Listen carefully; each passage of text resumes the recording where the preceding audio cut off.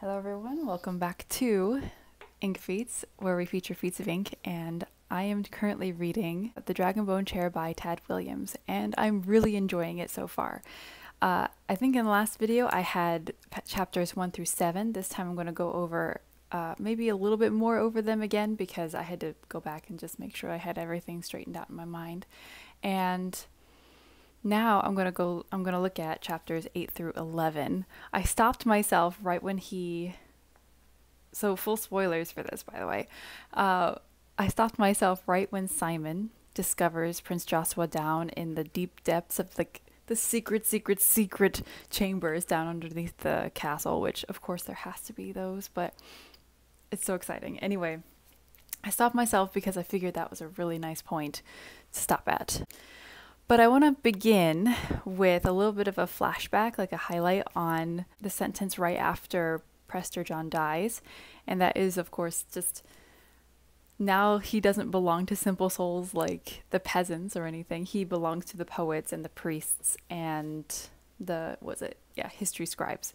And I noticed that after John passes away, everyone refers to his more official title rather than Prester John. It's like Presbyter John or something like that. And I'm like, oh wow, he's really following through with like what he says. It's not just pretty prose for pretty prose sake. It's like, oh, he's gonna keep it there. Sorry about that. Just a little detail like that Williams put in there.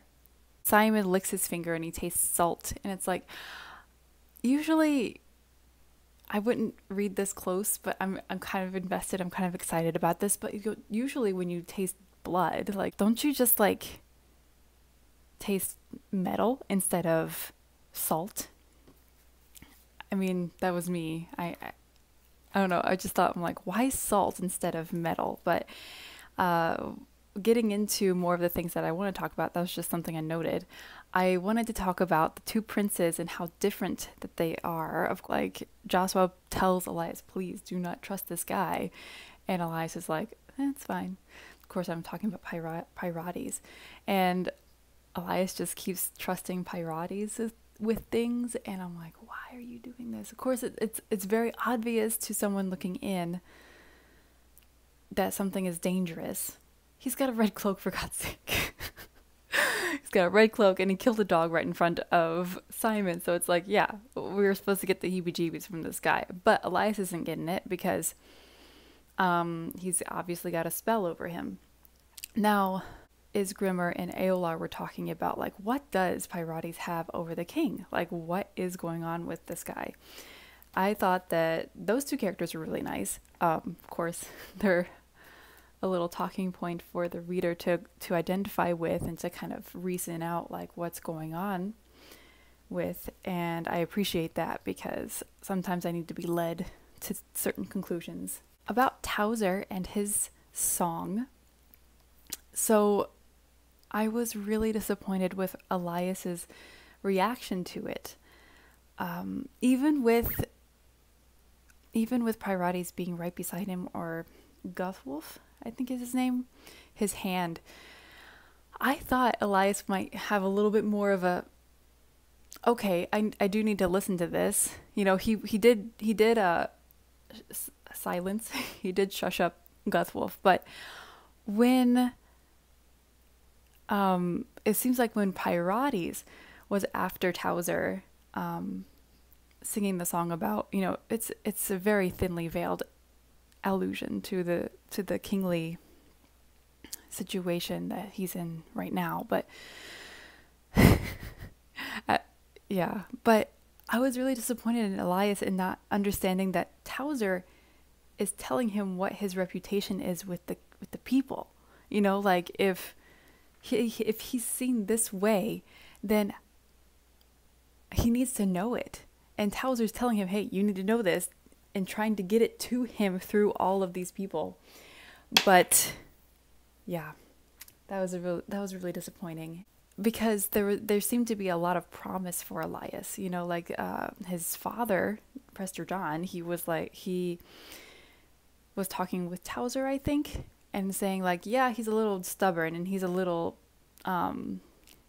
foolhardy maybe, but he can be trained differently.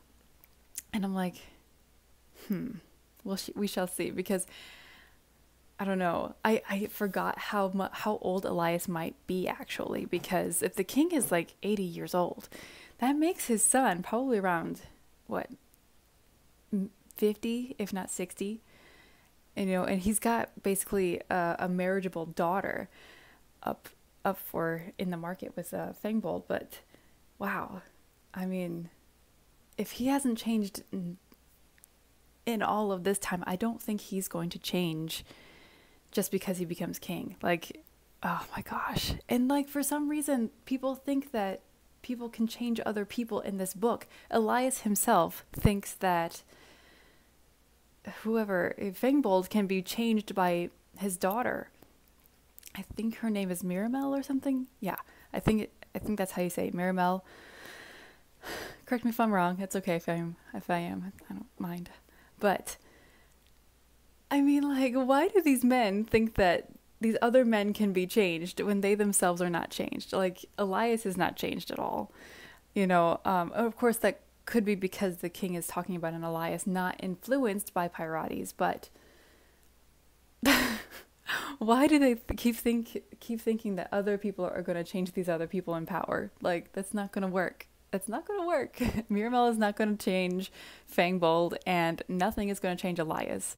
I'm not sure if Joshua is actually as, kind-hearted as the song might suggest he is, because obviously something happened to Elias's wife, and Joshua is responsible for it. But I'm not sure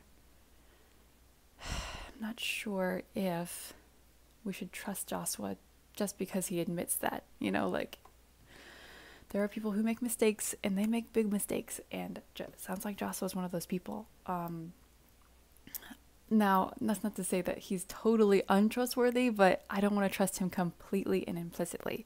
That's all I'm saying. And of course, songs, they always embellish, and they always like go to extremes when describing people. And I wanted to mention the salt that Simon tastes, because he also lifts a salt encrusted plate. And I know this is probably just getting nitpicky, but it's exciting, like, it's a new book, and I'm excited about reading this because lots of people love this book, and I just want to take his fine-tooth comb with it, even the first time that I read it. But he pushes away a rust and salt encrusted plate to see Prince Joshua, and I'm thinking, this can't be a coincidence, really. Of course, it is common enough. Salt is a common enough taste, so it might be a coincidence. It might not be. Whatever. It's just something that I noticed. I like Simon. He still amuses me because, I can see now how people can get kind of frustrated with him. It's like, okay, he's very much about himself, but he's young. He's such a young person. Like, of course he's about himself. He's young and he needs to figure himself out. Oh my gosh, I forgot about his almost betrayal of the doctor. Like, what is he doing? Why is he doing this? Like, that's one thing. That's one thing I can blame him for, is like trying to join the guard instead of being the apprentice to, oh my gosh. I don't know. I'm starting to get Sword in the Stone vibes from this, because wasn't there a point? So maybe if I'm getting that vibe, it might be an Arthurian vibe that like generally takes place in these stories. But I did not see this betrayal coming from Simon. Like, I know that he was a little frustrated with the doctor's teachings, but I didn't realize that he was so frustrated with it to like leave everything. I'm like, oh, this is ridiculous. My dear Simon, what are you doing? You should have been rejected. Though. Oh, wow, I can't believe I forgot about that. Anyway, those are my thoughts basically on the whole thing, is that like TLDR, I guess, is the two princes of course are at odds because of Pirates. And Joshua is locked up down in the dungeon, which is very interesting.